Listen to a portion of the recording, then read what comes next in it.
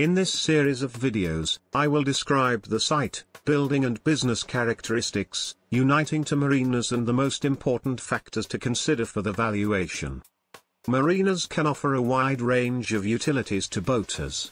Providing water, electrical and sewer utilities are classified as full service.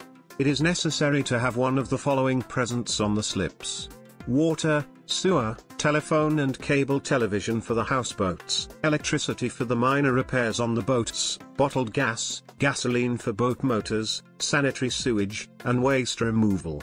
Lacking one or more of these utilities is a disadvantage, reflected in the occupancy rates and the rates charged. On-site services.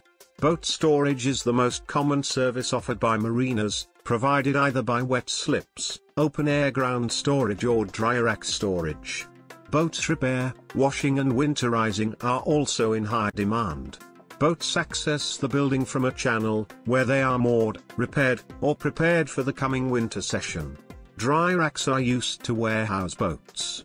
They can be a good source of revenue, allowing additional vertical storage at the side to store boards during the winter when few or no boats would normally be kept in the water.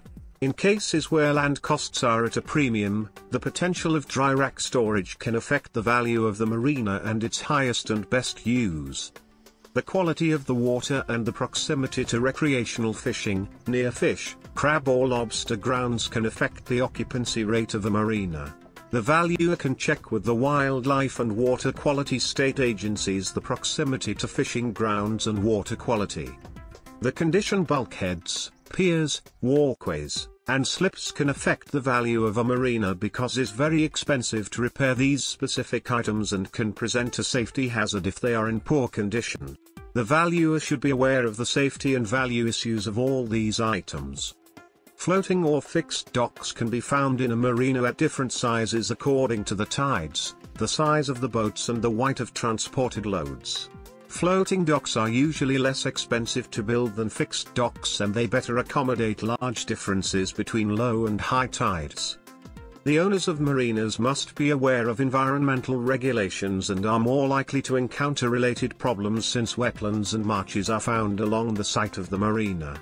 Wetland areas may be the home to endangered species. The availability of enough parking spaces at marinas is important, especially during summer and weekends.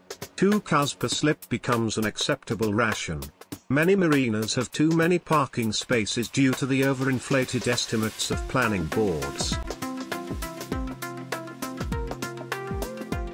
Some marinas are a source for recreation and events. Others are part of a large resort or residential project which offers slips in addition to accommodation. The activities and services provided allow marinas.